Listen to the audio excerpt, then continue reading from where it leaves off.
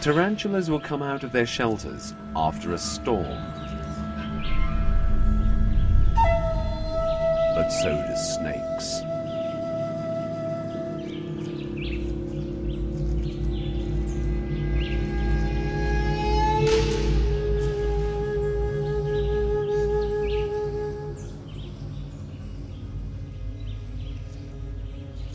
The tarantula reacts instinctively to movement and takes evasive action.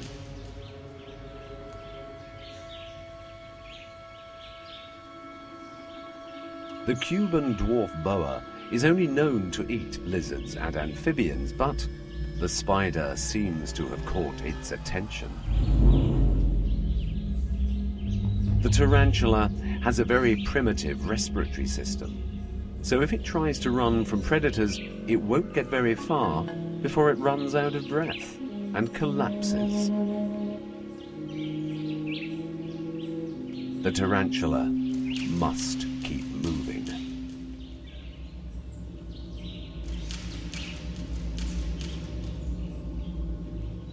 There's not enough room for the two of them on this branch.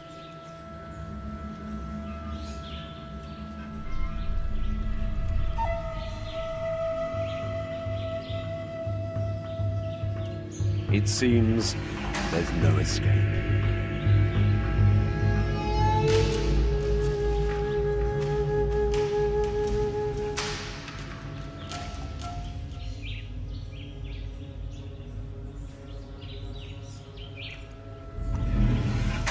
Swimming is no trouble.